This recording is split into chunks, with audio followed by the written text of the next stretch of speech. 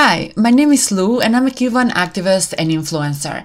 Today I'm doing what they call a crossover because there is not a lot of people talking about the real Cuba in English. So today I want you to know a little detailed but a very important one about my country. In less than 60 days, the National Assembly will elect a new president and a new vice president. They will also elect a whole government and the three highest positions within the same parliament. But are they really electing anything in 60 days? Let's analyze how the candidates arrive to the ballots to this so-called election. The candidates are proposed by the National Candidacy Commission, a commission that is composed by the main mass organizations who respond to the only legal party in the island, the communist one.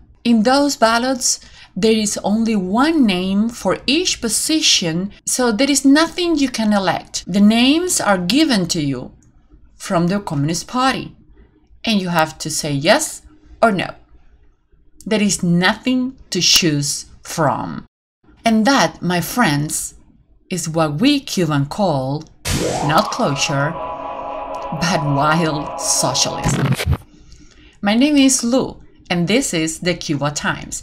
Please like, share, and subscribe if you want to help me to spread the truth about Cuba. Bye!